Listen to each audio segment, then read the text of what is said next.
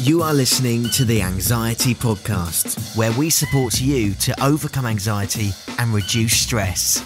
We will get vulnerable and it will be real. Here's your host, Tim J.P. Collins.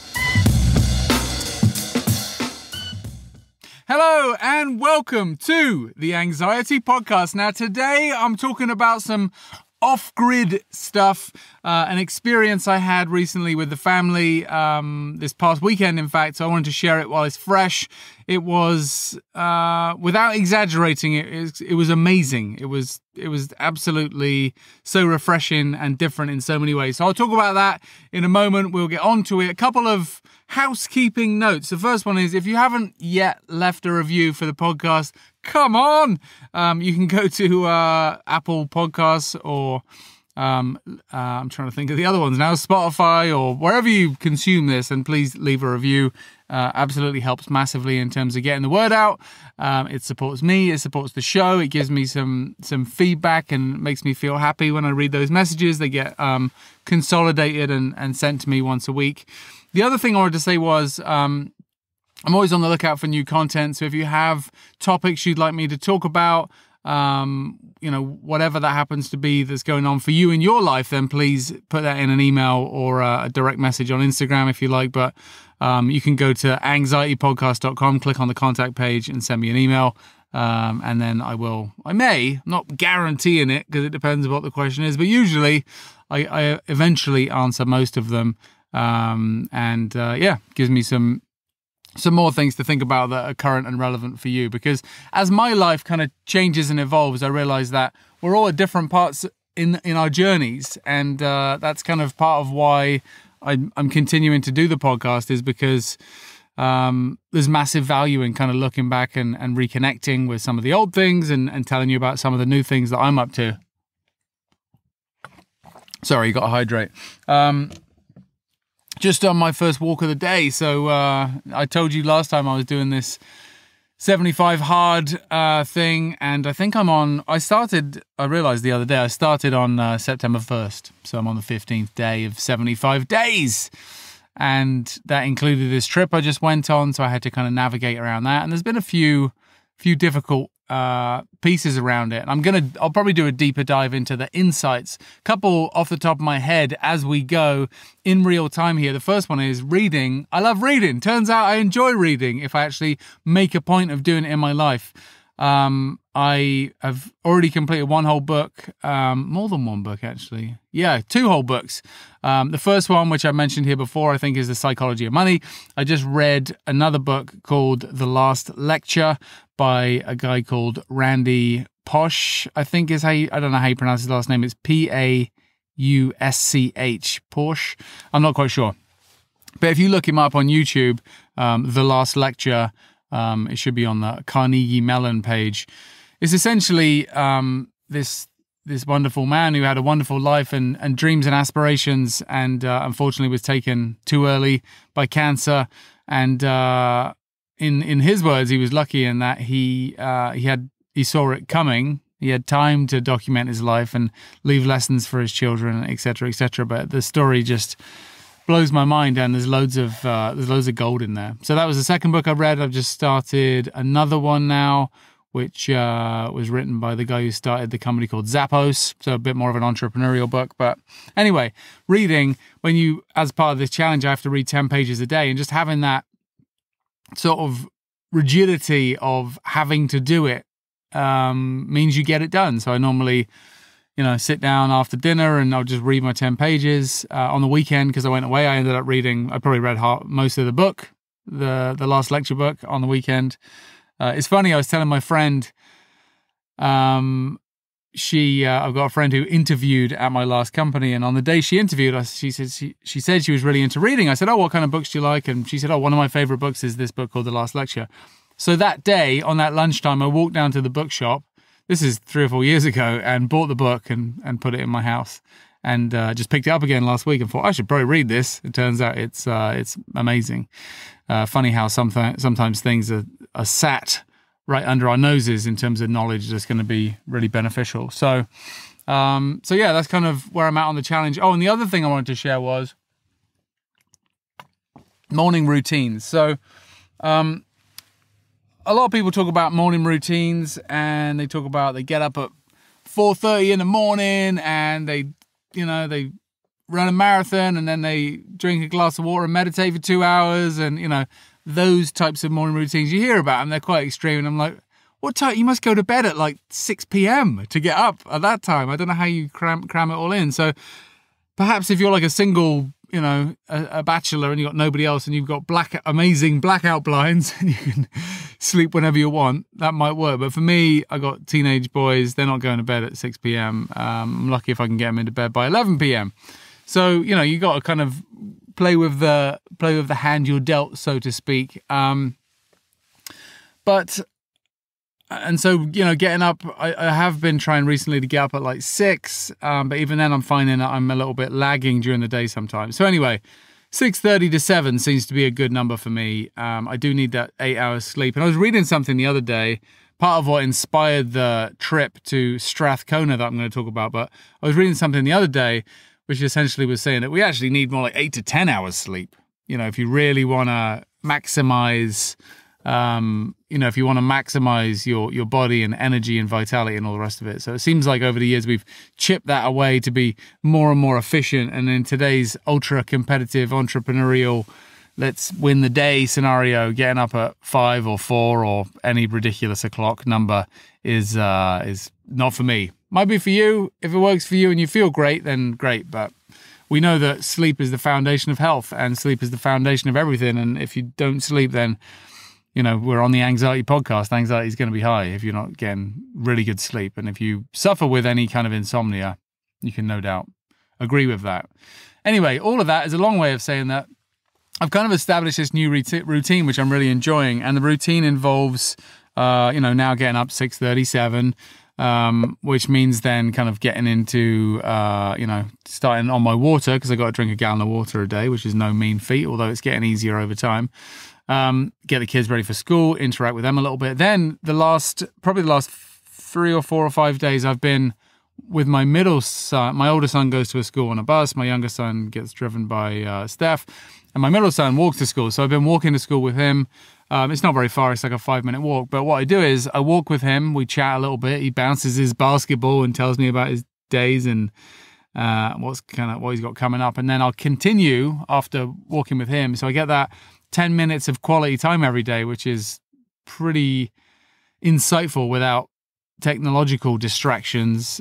He goes off to school and I carry on and continue the rest of my 45-minute walk.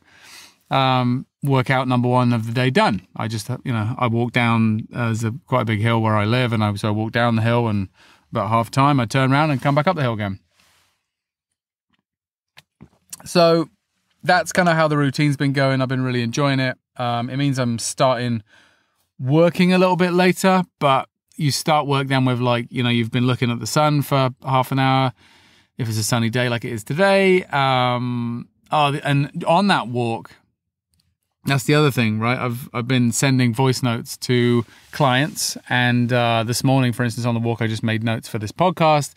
So it's super efficient. I've been sending voice notes to my mum and dad, who think it's, I'm making their day every day now with a 5-minute voice note. The first day I sent a 5-minute voice note, and my mum, in classic style, sends me back 20 minutes of voice notes. When am I going to have time to listen to 20 minutes of voice notes? So I had to listen to some, and then the next day listen to the rest, and I sent another one back. And now that I've been doing it every day for a few days, I think she's running out of things to say. But the first download was significant. But anyway, I sent some videos to clients. I sent some voice notes out. If not, I can just listen to a bit of music or put a podcast on or listen to nothing, So that for me has so far been a really nice morning routine, and thoroughly enjoying that. Anyway, the point of today's show, 10 minutes in, Tim, get to the point, was to tell you a bit about the weekend. So this weekend, we went to a place called Strathcona Provincial Park, which is in the northern central part of Vancouver Island, where I live. And it was inspired by, it was inspired by a conversation with a friend and we were talking about, this kind of life where you could live off the land and go hunting and collect food and animals to eat and shop once a month at the local market, have no Wi-Fi, have no cell phone, read a few books, stare at the stars at night, and just really live a very, that romantic notion of living off the land and living a very simple life, minimalist life, which is a theme that I come back to periodically. But this is an extreme version. And so anyway, following this conversation, I thought, right, I want to go wild camping. So I look up wild camping. You can do that. There's lots of places in British Columbia where it's crown land and you can camp there if you want. I thought, probably not going to take the whole family wild camping. So then I thought, right, I think I'm a bit more of a cabin person. So I went and looked at cabins for rent and found some cabins up at this Strathcona Provincial Park area. And that was kind of where the exploration started. And so I booked a cabin for 2 nights. We went up on the Friday after school and stayed there till Sunday lunchtime. And I knew going in, because it said on the website that there's no Wi-Fi.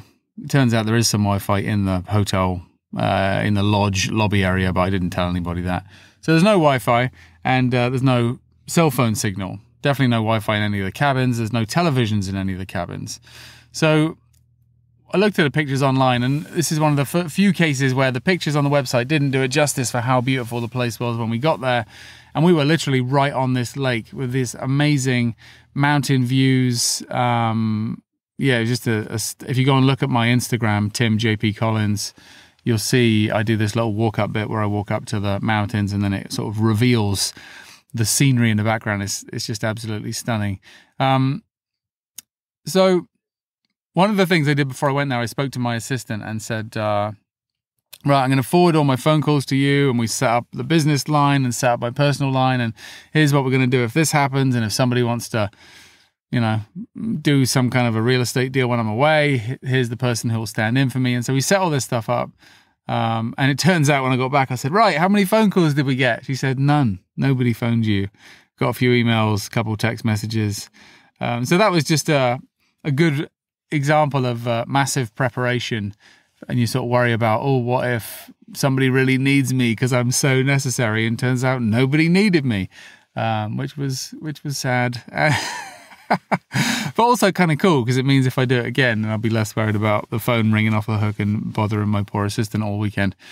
Anyway, we got there, and the kids, you could tell to start with, they were kind of like, Dad, what are we supposed to do?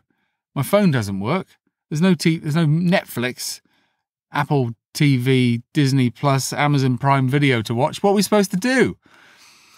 And so I said, I don't know, go and have a look outside, walk around. And the first night, I suppose, we got there and cooked dinner for a bit. And then the kids started doing this thing where they got a pad of paper out and they would each have to draw a character. I didn't come up with this idea, they did. They'd each have to draw a character, so they drew like Shrek, for instance, and then see who could draw the best picture of Shrek. And they did this a number of times and amused themselves with that. But that was kind of fun. And then the next morning we woke up and we went for a swim in this absolutely stunning lake. And as I dived in, sort of ran from the shore into the lake and dived into it, as you swam about 10 to 12 feet out, it just dropped down into like the deepest deep blue of nothingness. I don't know how deep this lake was, but it got super deep really fast. And I have to admit, it like flashed through my head. I thought, right, I'm a very good swimmer. I am a good swimmer. I mean, I'm not the fittest swimmer, but I'm a good swimmer. I used to be a lifeguard. So I think of myself as a good swimmer. There's no tide. There's no rip tide or anything going on. It's just a flat as a pancake lake, right? So it's not like, there's no waves or anything to knock you out. It's a very safe place to swim. But it's really deep, and as I'm swimming out there there's a row of logs, which is kind of the break from any like little waves in the middle of the lake that come in. It sort of breaks them up from the beach area. So that's probably, I don't know, a couple 100 meters offshore, and I'm swimming towards that, thinking, right, I'll swim to the log, see if I can climb up on one and jump off again. And as I'm swimming through this very deep, hundreds and hundreds of feet deep, I don't know how deep it was, but it's deep lake, swimming through that, I'm thinking, no mobile phone, no phone to call anybody if Tim drowns. That comes into your mind a little bit, because you're like, well, now you wanted that wild experience. I mean, now you're staying in a luxury cabin with a beautiful wood stove and full-size fridge and heated floors in the bathrooms, but still, it was hard, guys. All right, the swimming part. Anyway, that flashed through my mind. I thought, oh, I can swim well. I'll be fine. Swam out to the logs and hung out there for a little bit, and managed to climb in and jump off again. And yeah, it was just, it was very grounding, very grounding. And we then did other things during that day. I won't bore you with all of them, but boredom was one of them for the kids, actually. They got bored and said, now what, the now what we're supposed to do thing popped up a few times. One of the beautiful things was my 14-year-old son, we were staying near a place called Gold River, and my 14-year-old son went out and started, he got it in his head that maybe there's some gold out there somewhere. The gold rush got him, the gold rush fever, and he went outside and started panning for gold around the side of the lake. And you would think for a lot of people, they might have a look and skip a couple of rocks over and realize there really is no gold. But he was out there for 3 hours, just hunched over, squat down with a silver bucket he'd procured from the kitchen, and he's just looking and sieving through bits of sand, and he wasn't finding any gold, but he's finding all these interesting rocks, and he came back with all these different rocks. He said, I think this one's flint, and this one might be a piece of coal, and maybe this one's gold. I don't know, but yeah, he had a good time. That's a seriously long amount of time for a 14-year-old boy to be distracted on something like that. So that was very cool. The other beautiful thing I saw was my youngest son I caught him so many times just staring out the window, or just staring at the wall, just staring off into space, which isn't something that happens at home, because our lives are filled with, Netflix, or watching films, or watching YouTube, which is definitely this generation's weapon of choice, would be watching endless, ridiculous people on YouTube shouting really loud. And yeah, so it was, my oldest son slept quite a lot. Maybe he needed to sleep, so that was fine. And then in the afternoon, we had some lunch, and we went for a walk, went for a hike up the hill behind us to kind of check out the view a little bit. And one of the things that, as we sat there kind of drinking bottomless cups of tea and talking about our experience, my wife and I were sat there just saying, to me, I'll talk about myself, to me it felt like the longest day of my adult life. It felt like it was so long. Like we swam and walked and had breakfast and played, they played games, and they went out, and I looked at my watch and it was like 10:30 in the morning. And 10:30 in the morning in my everyday life is like, you blink and have a cup of coffee and check your email, and it's 10:30 in the morning, So that was something that I kept coming, I thought, well, maybe, my son, who was panning for gold, came back and thought he'd been out there for like 6 or 7 hours. He's like, is it dinner time yet? But no, it's just not quite noon yet. So that slowing down time for me was like the most interesting thing out of the whole experience was slowing down time. And I'll have to look into it a little bit more, but my sort of rudimentary evaluation of that is that, first of all, it was a novel environment, and we know novel environments, like when you go on holiday, things sometimes seem to take a long time because everything's new and it's the first time you're seeing it, and your brain's got to process it, and it's different and interesting. And so that's one component. But I think perhaps the bigger component is that when we are consuming technology, television, streaming services, social media, internet browsing, shopping on Amazon, whatever you're doing, I think time speeds up because, I think it speeds up time. I think time goes faster because it's kind of like, a balm for our brains, where it's just like a drug that satisfies us and keeps, it's like when you're on Facebook and you find something and you go and start researching something different. Next thing you know, you bought a new wallet on Amazon. Not speaking from experience much, but these things happen. We go down these rabbit holes, and when you're in a place without any internet or technology, you don't go down a rabbit hole because it's just your mind. So you process things much slower. that was, that was the biggest takeaway. That was the biggest thing I wanted to share. There's other things, like the kids were dancing and interacting, and they did a rap battle, which was very amusing. At nighttime, there's no light pollution, so it's very dark. We went out for a walk at night, and they were kind of freaking out. I grew up in a village in the middle of England where there's no street lights, so that's kind of my jam. But for them, they were like, God, this is so scary.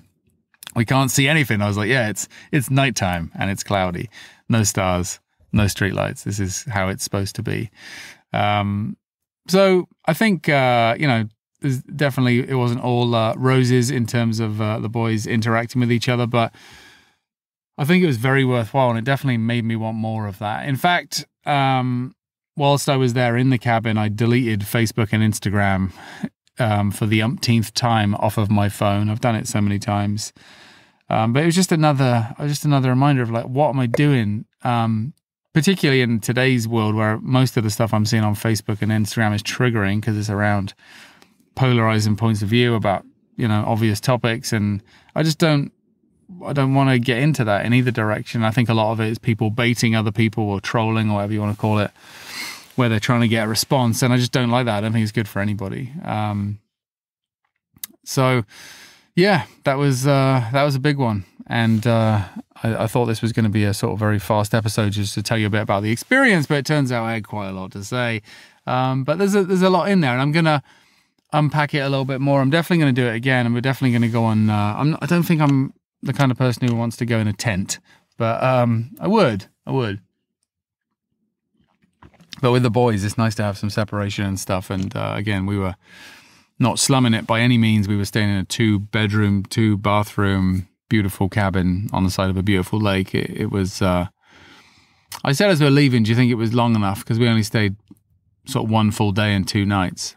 I probably could have stayed another full day and left the following morning. But anyway, it worked well. It did feel like a break. It did feel like a reset, a refresh. And it's definitely come away with lots of residual benefits in terms of things to think about. So anyway, I hope you found that little story interesting, and I hope you are having a good week so far. And remember, until next time, less anxiety, more life. Thank you for listening to the Anxiety Podcast. For more information, go to theanxietypodcast.com.